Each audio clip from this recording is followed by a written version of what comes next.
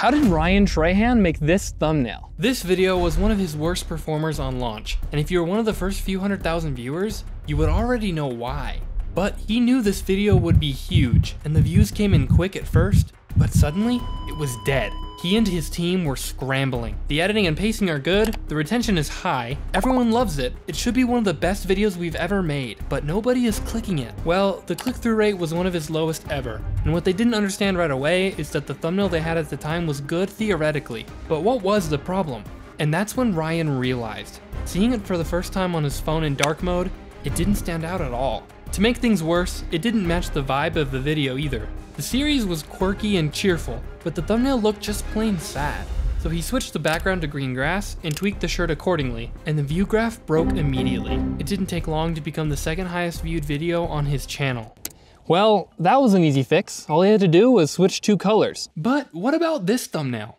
It's blurry, dark, and out of focus. How on earth was he going to turn this one around? Let me explain. Sometime in 2020, he stumbles across this photo. Now, if you're like Ryan and have a good understanding of packaging YouTube videos, you may have already realized the person who took it accidentally made what could be a perfect thumbnail, and they didn't even know it. After some sleuthing, he finds out it was taken at Jules Undersea Lodge in Florida, and for only $900, he could spend the night. Following a quick flight from Texas, he arrives and takes the plunge down into the hotel. How's the water, Daniel?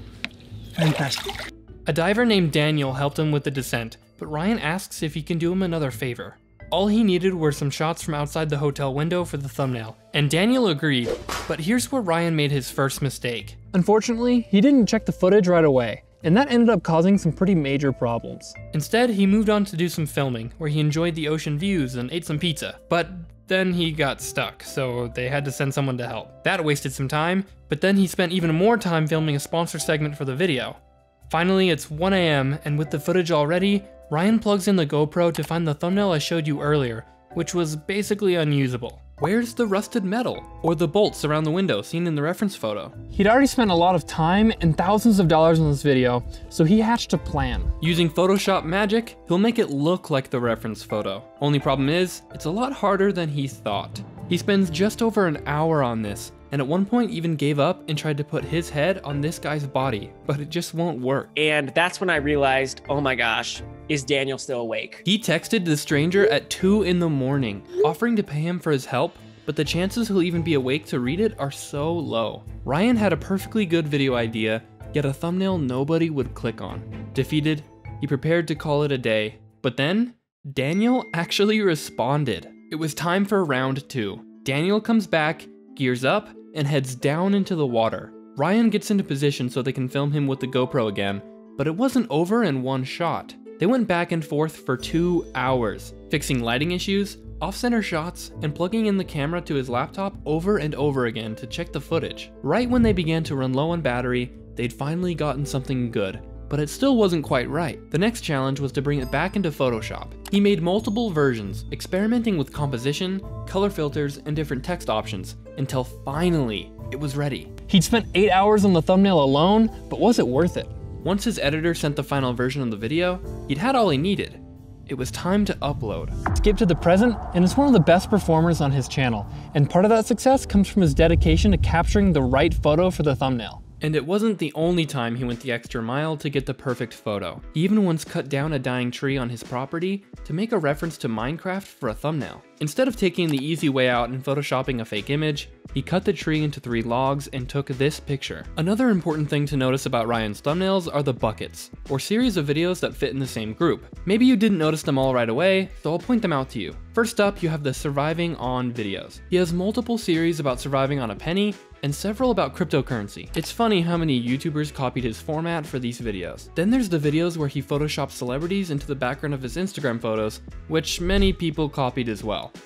Like, at least introduce a twist. Don't copy the title exactly. Ryan also made several videos spending the night in crazy places. The $1 Hotel, The World's Loneliest House, An Abandoned Ghost Town, and others. They're some of his most popular videos too. The underwater hotel video we spoke about earlier has 13 million views.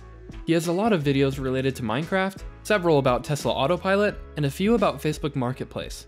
When videos are directly related and viewers are left wanting more, they'll watch multiple in a row. Now this is obviously to increase session time so that YouTube gives him more impressions, but I think it's valuable to look at exactly how he expands on a single idea.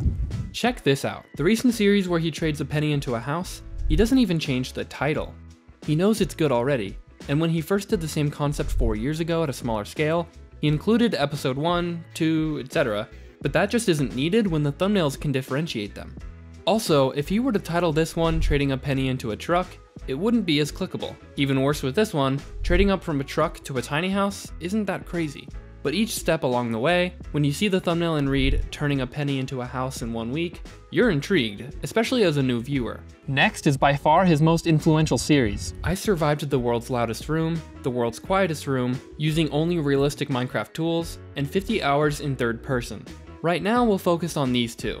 Here's one of the initial drafts for the third person video. What surprised me a lot is that he didn't end up using it. Looking at the two thumbnails side by side, standing on the cliff edge seems more clickable to me. I stared at them for a while to try and figure out why. Maybe the text was too big, but there would be too much empty space if he scaled it down. Maybe he didn't like the blue color.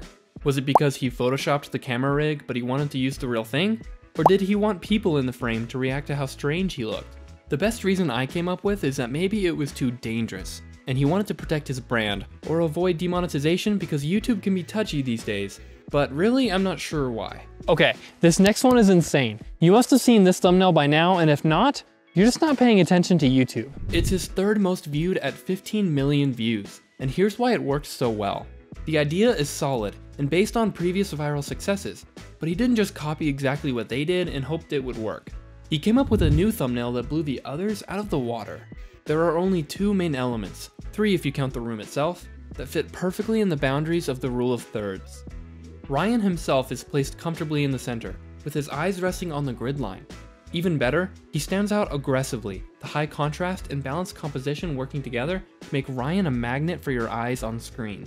His emotion seems authentic, and it isn't so absurd it feels childish. The image itself is strange too. The foam walls look so weird, and Ryan sits in an uncomfortable posture.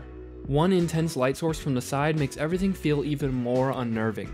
The text helps a lot here as well. Notice how there's no repeated text between the thumbnail and the title. When you put them together, it's delivered as a challenge video, and there's something interesting about that.